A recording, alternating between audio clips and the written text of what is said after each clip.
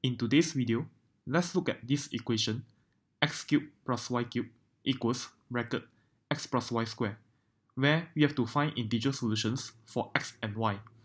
Equations like this are known as Diophantine equations, and unlike the usual linear or quadratic equations in one variable you have seen, there's no systematic algorithm or textbook methods which you can memorize to solve this family of equations, and each question might require a different and new technique. Here, I will show you two common but different ways of approaching this type of equations, so stay tuned until the end of the video if you would like to see both methods. First of all, I would like to introduce this wonderful identity. Given an odd positive integer n, x power n plus y power n can be factorized with x plus y as the first factor. The full formula is given on the screen. To see why this is true, you can just perform long division. This identity allows us to factorize expression like x cubed plus y cubed or x power 5 plus y power 5, as you can see, which will be very helpful for the question. With this said, let's factorize the left-hand side of an equation to get x plus y multiplied with x squared minus xy plus y squared. The next obvious thing to do is to cancel off a factor of x plus y. But before we can do that, we do need to make sure that we are not dividing by 0. So we have to stipulate the condition that x plus y isn't 0. So let's deal quickly with the case where x plus y is 0 to get it out of the way before we can proceed with the rest of the question. We can see easily that when x plus y equals 0, or when x equals minus y, both the left hand side and right hand side of the equation equals 0, regardless of our choice of x. This means we have infinitely many solution pairs as long as the x and y were by only a sign change. Having found an entire family of solutions, we can move on and assume that x plus y doesn't equal 0 and proceed to cancel the factor from both sides of the equation. Doing so, we get x squared minus xy plus y squared equals x plus y. So what do we do now?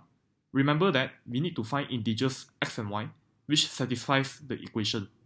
If we take a closer look, the first few terms seems to be closely resembling the expansion of x minus y squared, where we are just one xy short. Is there a way to somehow create this extra copy of xy to allow for our factorization?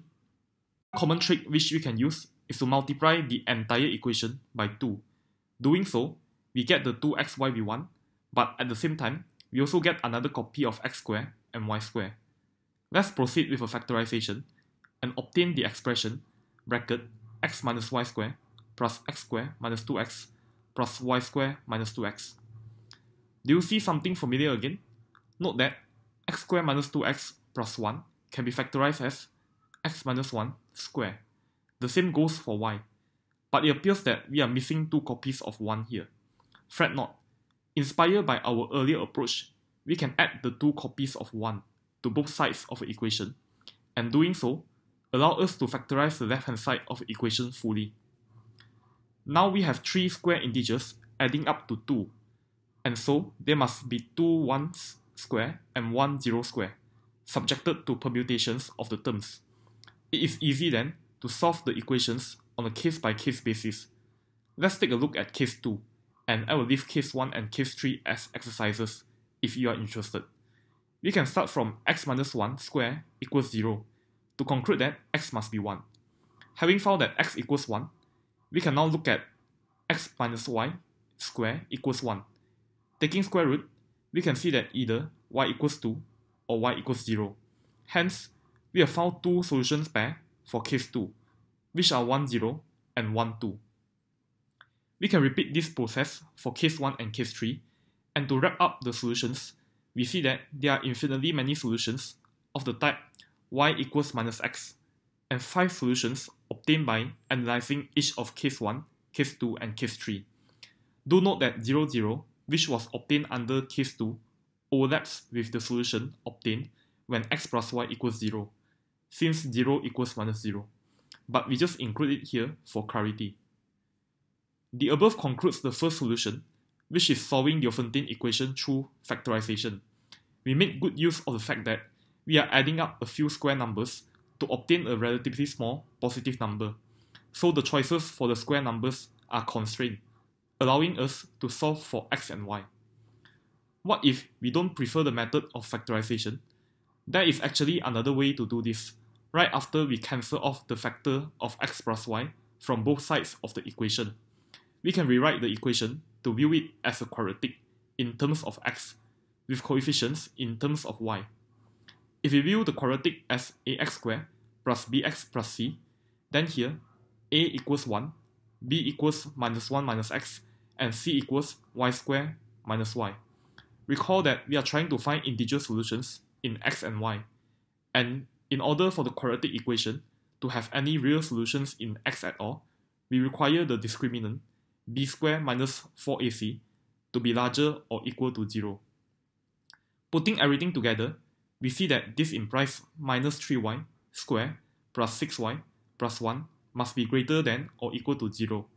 Some simple graph sketching tells us that y must be between minus 1 and 3 for this to happen.